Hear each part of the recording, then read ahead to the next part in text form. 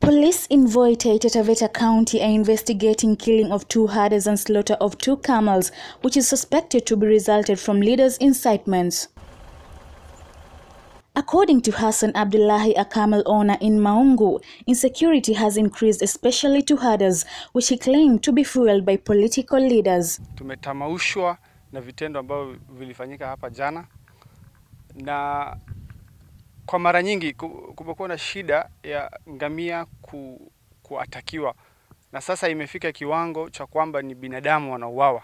Tunapata kwamba vitendo kama hivi vinatendeka haswa wakati ambao viongozi wanakutana, kisha wakishaondoka ni kama imekuwa ni viongozi ndio wana incite watu, kwa sababu vitendo kama hivi vinatendeka pindi ambapo viongozi wa area hii wanakutana, na wakishaondoka vitendo kama hivi ndio vinatendeka.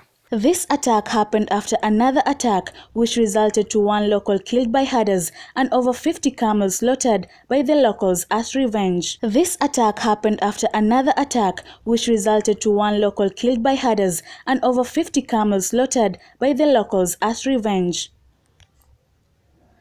The conflict between herders and locals in Taita Taveta County has been growing for some time now, raising tribal conflicts. The 2 bodies are now lying at Voi Referral Hospital as families are preparing for burial later in the evening. Purity Pendo, PTV.